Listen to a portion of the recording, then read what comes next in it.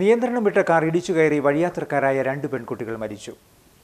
പട്ടിത്താനം മണ്ണകാട് ബൈപ്പാസിൽ പേരൂർ കണ്ടൻചിറയിലാണ് അപകടമുണ്ടായത്.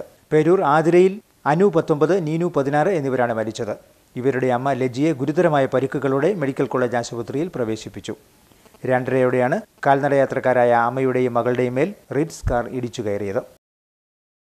മണ്ണർകാട് പട്ടിത്താനം ബൈപ്പാസ് റോഡിന്റെ 2ാം ബ്രിഡ്ജ് വരുന്ന കണ്ടൻചിറയിലായിരുന്നു നാടിനെ നടുക്കിയ അപകടം നടന്നത്.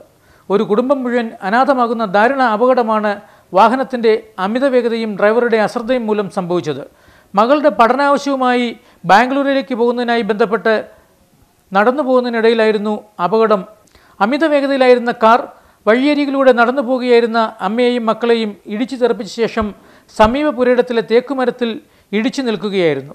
ഇടിയുടെ ആഘാതത്തിൽ അമ്മ ലില്ലിക്കുട്ടി റോഡിലേക്കും 19കാരിയായ അന്നു റോഡ് വക്കിലേക്കും ഇളയ മകൾ 16കാരിയായ നീനു 30 അടി അപ്പുറം സമീപ പുരയിടത്തിലേക്കും തെറിച്ചു വീഴുകയായിരുന്നു. രക്തത്തിൽ കുളിച്ചു കിടന്ന മൂവരെയും കാർ ഓടിച്ചിരുന്ന സ്ഥലവാസിയായ യുവാവിനെയും ഉടൻ ആശുപത്രിയിൽ എത്തിച്ചെങ്കിലും പെൺകുട്ടികൾ 2 പേരും മരണത്തിന് കീഴടങ്ങുകയായിരുന്നു. ഗുരുതരമായി പരിക്കേറ്റ് ചികിത്സയിൽ കഴിയുന്ന ലാജിയെ വെന്റിലേറ്ററിലേക്ക് മാറ്റി. പരിക്കേറ്റ കാർ ഡ്രൈവർ തെളകത്തെ സ്വകാര്യ ആശുപത്രിയിൽ ചികിത്സയിലാണ്.